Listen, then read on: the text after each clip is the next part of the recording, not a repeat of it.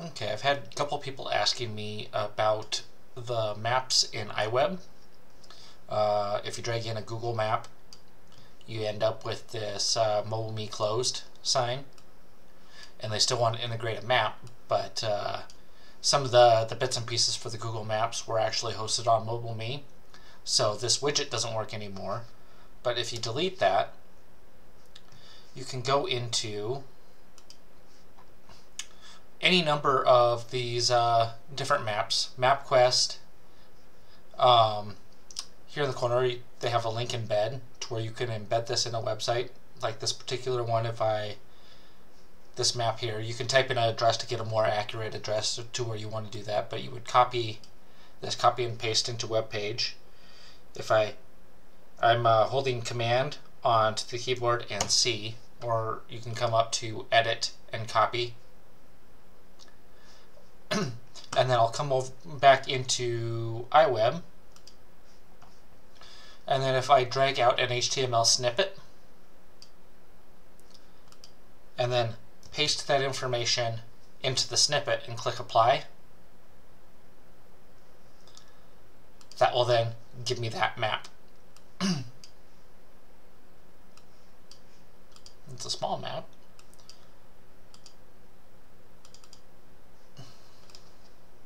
Which I think you can change that in the height width here.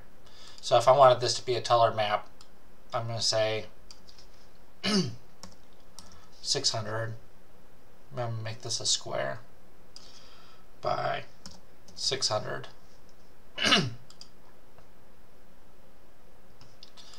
That's now a bigger map. And something tells me if I look at the preferences that I can do that.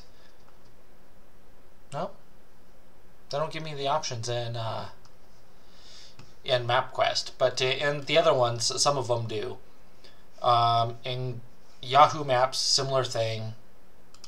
Type in an address of where you want the map to be, and then if you click on what says link, you can use the embed code.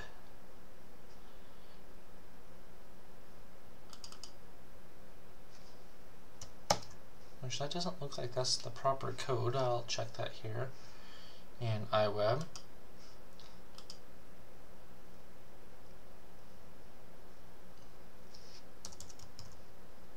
Nope, that's just the address, so you would need to do, I'm going to replace just the Mapquest portion of that with the Yahoo code. And click Apply. And now I have the Yahoo map. It's weird that Yahoo doesn't give you the iframe for whatever reason. But then if you double click on that, you can actually interact with the map. And there's also Bing Maps, which if I do directions, I'm going to go Spokane.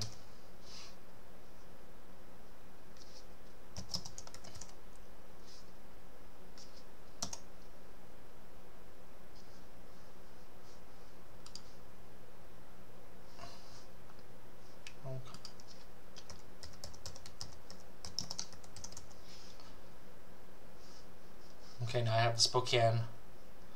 And if you click on, theirs is a little envelope, says share. If you click on share, it'll give you the embed code. And here in Bing, it allows you to customize that.